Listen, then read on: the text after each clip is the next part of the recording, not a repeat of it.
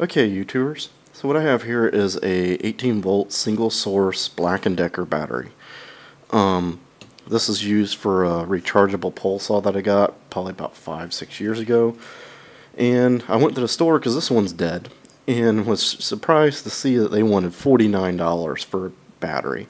I found one for $39 at one of those big box stores, and I think you can get it for like $37 online or something if you really look. But to me that was insane. So I've heard about this hack and I'm going to try it. What it is I went to Harbor Freight and got their Drill Master 18-volt NiCad battery, which was part item number 68413. Okay, and this has a little less milliamp hours than this battery. They did sell a little better one for a few dollars more. I think this was like 11 bucks, and then I had a coupon to get 20% off. So it's like $10 roughly compared to 39. And so what you're going to have to do is you're going to have to take these apart. I've already took this one apart, and you can see that the inside of the battery is here, and they actually mark with positive and negative with their wire colors, and I don't know if you can make that out. There's a little B right there. What you'll need to take this apart with is a Phillips head screwdriver. Nothing simple there. This little safety latch has a spring. It's going to pop out at you. It went in that area there, and then that's done. This battery can come out. I just got to unsolder the wires from the top. This, you'll need a Torx bit, a number 10, and there are 6 screws on here. There's one there, which I still left in, one there, one up under here underneath this sticker if you still have it, another one underneath that sticker if you still have it, and one there and one there. When this comes apart, this also has a little trigger latch right here. The thing is, they do not mark which is positive, which is negative. If your battery still has a little bit of a charge, you can use a voltmeter. In modern digital voltmeters, if you hook the leads up incorrectly, it still reads voltage, it just says negative, and that will tell you if it's positive or which side's positive and negative. So if you have positive this one, negative that one, you're reading negative voltage. It's the opposite way. This one, unfortunately, is completely dead. And on the inside, it's both white wires, and they do not differentiate which side is which. A little hunting around the internet, it appears that this side is positive. So I'm going to try that out. If it doesn't work, I'll be able to take it back apart and unsolder it. So we'll take a little look inside and see what we got. Take out my last screw right here. Of course, that's the wrong size torque. Number 10. And try and keep all your screws. You're going to need those. As you can see, the top cover comes off. No problem. And then there's this area here, which is the little safety lock, and there's a spring that all slides down in here. Now this battery, the whole unit comes out of the case because everything is soldered on the top here. And from my understanding, this is positive, and this one it goes underneath is negative. And this goes underneath and has an insulator right about here to keep this all from contacting. What I'm going to end up doing is I'm going to cut this piece off that goes underneath and just solder the wire up to the top here so that I do not have this problem grounding out, because this battery is slightly different. So what I'm going to do probably first off is I'm going to try and desolder this, and I have some desoldering wire here. I've been letting my soldering iron get nice and warm, and it's probably not warm enough yet. It almost looks like it's been fused on. I don't even think that's soldered. Okay, so what I'm actually going to do is I'm going to cut this wire, because more looking at it, it looks like it's been actually fused to the battery pack right there, to the actual terminal. So I'm going to take my little dikes and cut this off. I have already checked this and made sure that this thing had no voltage in it. It was stone dead. Alright, let's cut this right here, and then we'll bring that to there.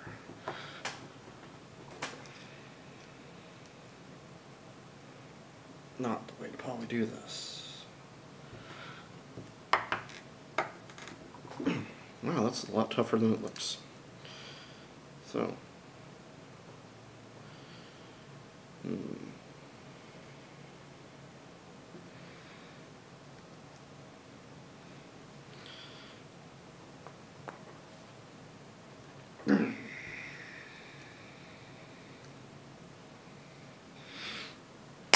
there we go. Okay, use my dikes. I'm going to cut this off because this has to sit on the battery. And I've heard that people have, get this over and see it. I've heard that people have had problems with this cover coming out and arcing or something. So next, what we're going to do is desolder. I already desoldered my positive wire. Now I'm going to desolder the negative. And just take the soldering iron and heat up the solder. It may take a few minutes here. Not the best solderer in the world. There we go. That is done. This is probably where having a pair of second little helping hands would help. I do have some solder here. Pull this out. And let's see here. Let's use anything that would help here to our advantage.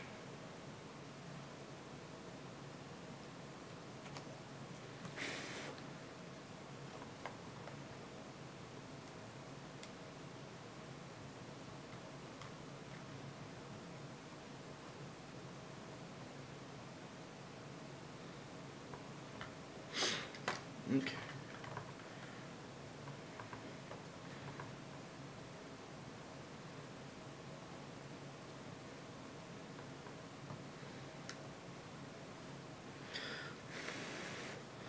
Let that cool pretty good there.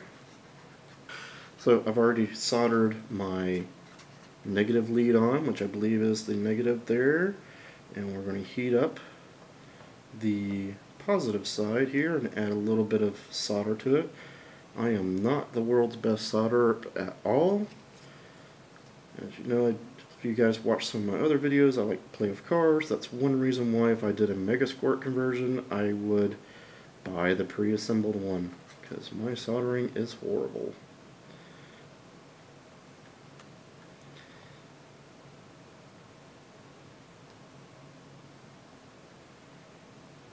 Actually got a friend, he wants to build one himself, and I think that's really cool, just not for me.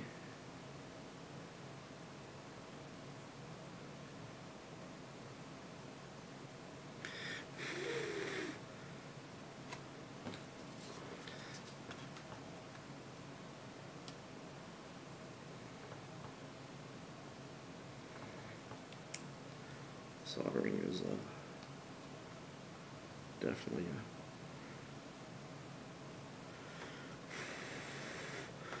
when I did do it in school, there was basically no way I could get one with like a passing grade, because the guy, he would check all the way back in the wiring there and make sure you don't burn the wire, which 99.999% people do. Of course, he had been doing that for like 30 years, so when he go to show you, he could do that easily.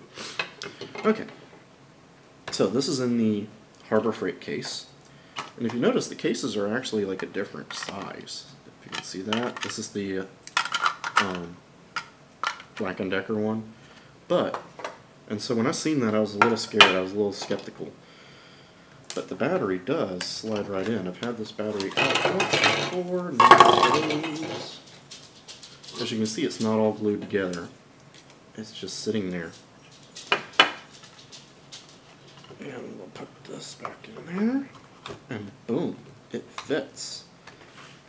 Life is amazing. So, that is in there. We'll have to line this up a little bit.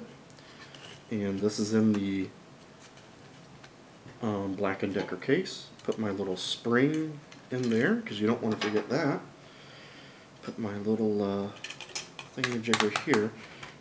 Maybe something I'm going to have to play with right there is this little slit. For my spring.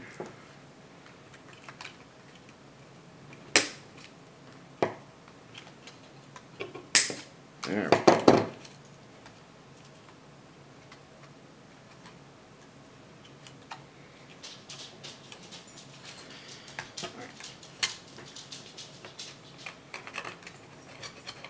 Go. Now, this goes up in a little slot right in here. There's actually two little guides.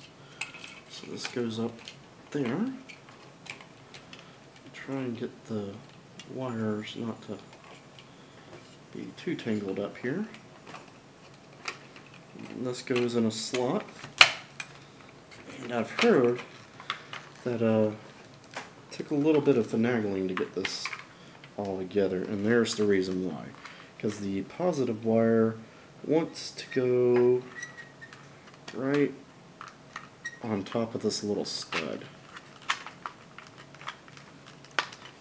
Now, of course, how life is, the center piece is moved.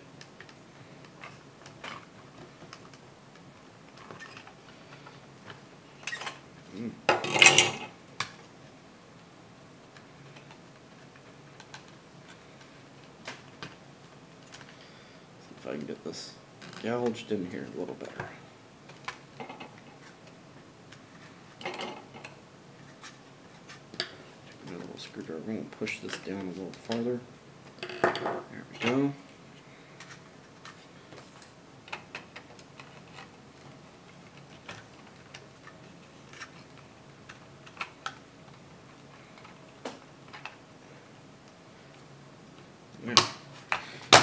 There we go. That's on there. Let's get our screws. I did not check to see if these were any different lengths. I think they're all the same lengths as far as these screws go. So, this battery does not have a full charge either, by the way. I just lost a screw. That's alright. Oh, there it is. And I have the saw out back, so we will test to see if it works. And then after that, I'll probably put it on the charger and charge it all the way up. Before that, I may take the voltmeter and put on here and make sure that I'm getting voltage out my prongs. So, let's see here.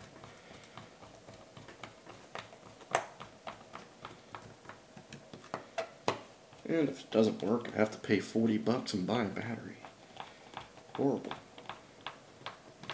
That's what's amazing. They don't make these tools anymore. They've switched over to the lithium ion and they've gone up to 20 volts. But I did remember when I bought the saw that I could have bought the weed whacker, which came with two batteries for about $80. I think it was like 75 or something that was on sale. And I thought to myself, a smart guy would do that. Buy that, and so I'd have extra batteries for the saw. Okay, I have my voltmeter on.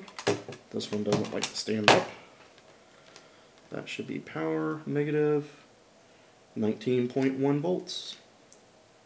Negative 19.1 volts when you switch. Alright, so that should work. We'll go outside and see if it does. Install said battery. And pull said trigger. It works. And now the chain has jumped off track. So, there we go. Cheap and easy way to get a Black & Decker battery back to operational. Of course, it's an unapproved way, you know, but it's just a little way to show that there are some ways around things. Now, to fix my saw. Alright, so hopefully you all had a good time seeing the little battery hack. And like I said, that was for Black & Decker 18-volt single source power supply battery. So, hopefully you all have a good time. If you like any of the videos, please subscribe and go check out some other ones or maybe something else you like. Alright, bye and have a good day.